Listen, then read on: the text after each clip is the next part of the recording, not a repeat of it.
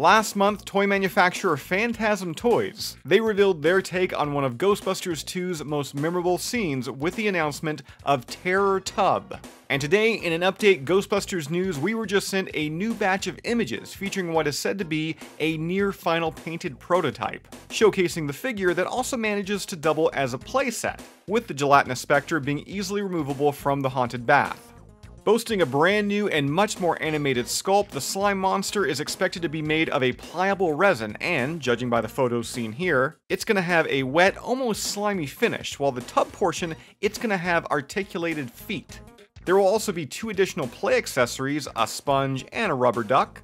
And as revealed by this real Ghostbusters-style throwback box art, a small sample of psychomagnetheric mood slime is going to be included. And while we've got this box up on your screen, can we all just take a quick second and acknowledge how great this looks? Again, it matches that old Kenner box art style perfectly. And I especially love the inclusion of Splash Mommy herself, Dana Barrett, in her bra, carrying baby Oscar.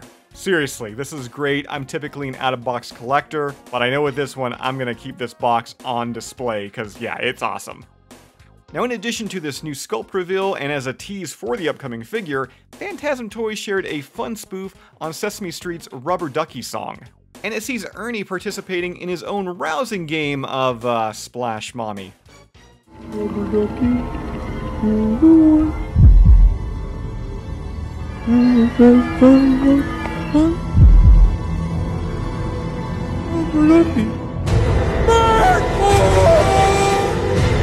Ernie?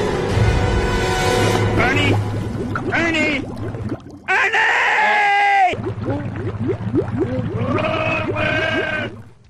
Serving as a follow-up to their well-received Slime Ball action figure, Terror Tub will continue Phantasm Toys' entirely unofficial Class 10 line, and will scale perfectly with other popular 6-inch scale action figures. No exact release date or price has been made public, but as always, we'll update once we catch word, so stay tuned to GhostbustersNews.com, and if you haven't done so already, subscribe right here to our YouTube channel.